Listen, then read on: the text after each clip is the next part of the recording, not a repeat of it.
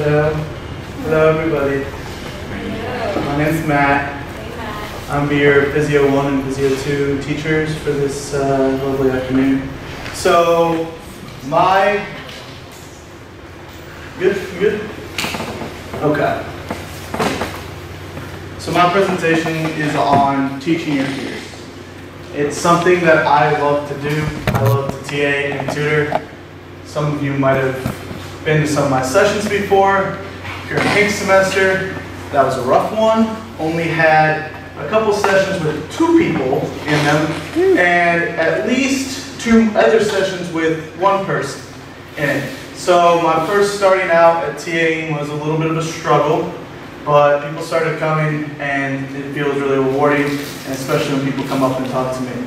So the one difficulty a lot of people have is, how do you actually teach your peers, people who are on the same academic level as you, just maybe a semester or 2 below, or even working with those people who are right next to you in your class who need help, or your friends and you want to help them. Okay? So, first thing you want to do is teach what you love. If you're passionate about something, it'll show in your teaching. We can all say that Dr. Reich is very passionate about the kidney and the liver. And it shows when he talks about them, because he so much praise and loves them so much. So if you teach what you love, it's really important. But you can't just teach what you love. You need to know what you're talking about. If you know what you're talking about, it means not only that you get an A in the class, because that's not necessarily proof that you truly know everything. You might just memorize it. You need to know the subject. So when you get asked a question, you can explain it in a different way. You know the subject so well that you can move it and shift it and show people in different ways what's going on. So you need to be prepared. Obviously, I prepared a lot for this. I made a PowerPoint. That's a lot of preparing. But you need to prepare, really. Whether it's in your own way, it's an hour, 2 hours, 3 hours of reviewing the material, or for me, at this point, Physio 1, 15 minutes just to remember where my pictures are in my PowerPoint. Really what it comes down to is prepare the level you need. It's the most important part, is preparing. So when you do get asked a question about something crazy that got talked about, you'd be like, I remember that, I looked over that, I'm ready for it. But you don't want to just talk to people. I could sit up here and talk to you guys all day, and maybe you'd learn something. But the second I change things up, and I start asking questions, like, Jeff, how you doing? Terrible. So what are some signs of iron deficiency anemia? Don't know. You don't know? Okay. So now I ask him a question, right? And now I have an assessment of kind of what's going on. What is he confused about? What does he need to see? It works a lot better in smaller tutor sessions to be able to assess the group, right? You ask a question, one person in the group knows the answer.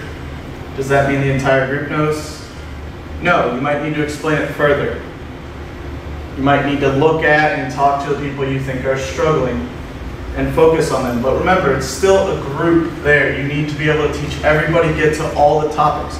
It's difficult, but asking questions like that, just kind of assess the knowledge, helps to put the information in a better way. You're able to give the information direct, exactly what they need to know, and you hope that with the limited time you have, you cover what they needed or what they were missing, and with the rest of the time, they can fill in the gaps in between. So going along those lines, you need to teach the students, not the material. I could spend hours teaching the material for Physio 1, just talking about it. But I prefer to teach them what do they need to learn for the future, as well as what they need to learn now. So, do I just talk about the autonomic nervous system? Or do I mention how important beta 1 is? That it's in the heart, that there's all these drugs and all this crazy stuff that can affect it. I'm teaching them more than just the baseline, what they know for the class, because not only can it help them understand it more, but they'll be prepared in the future. And the goal is, when you're teaching, hoping that they retain a little bit of what you did. Okay? So don't just give away information to students. It sounds weird. I'm here talking to you. But if you just give them the information, they can write it down. Okay, that's fine. They have it now on their piece of paper, maybe they can go later. But if you kind of work through and ask questions that direct people in a direction, good. Direct people in a certain way, a certain thinking process. I think the simplest one, again, I can always go back to physio because it's what I love and love talking about, right? So if we're asking, there's an issue going on with the kidney, don't just tell them what the problem is. Ask them, what are you going to see if this happens? What are the steps that get us there? Really, how do we get there? Make the person think for themselves and get there on their own. You're just guiding them. Because when you get there on your own, I personally feel I've learned it 10 times better. Because I thought through it. My brain told me where to go. It's kind of like if you're taking a test, practice exam, and you fill out a question, right? And you knew the answer, or you looked up and picked the answer before actually looking at the right answers to the test. If you just look at the right answers to the test, you know what the answer to that question is. You don't know what the answer to that concept that question is asking. Okay? Makes sense? Any questions?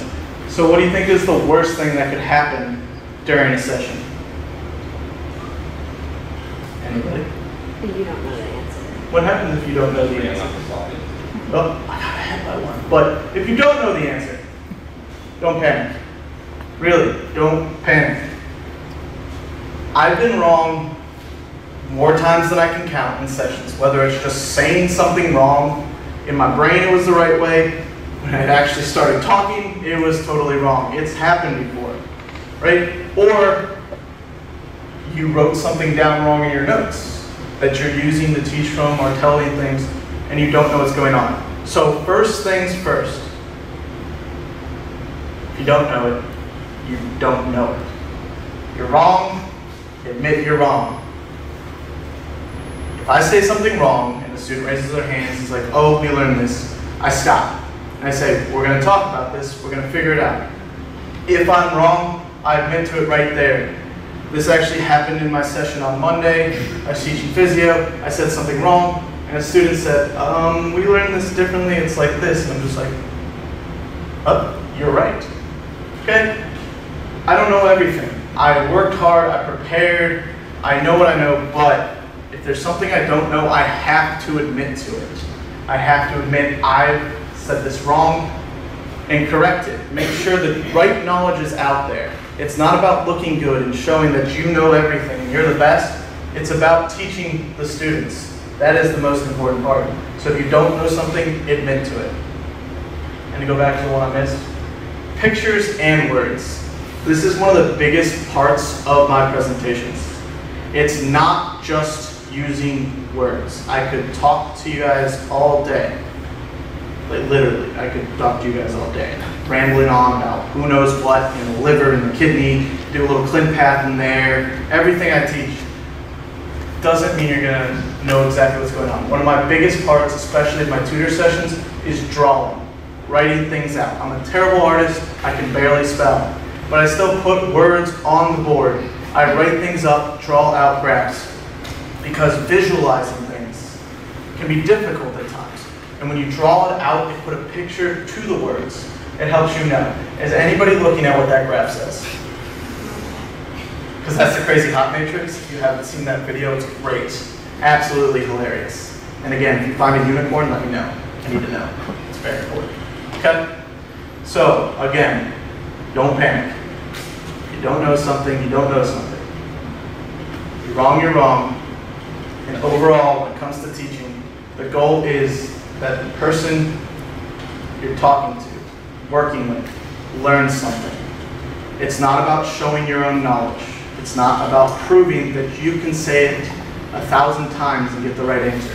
It's about making sure that the person you're talking to, the group you're talking to, knows the answers and can get there themselves on their own. Don't be the voice inside their head, he said this. Create their own voice inside of their head that they can get to the right answer. That's it. That's all I got. All right.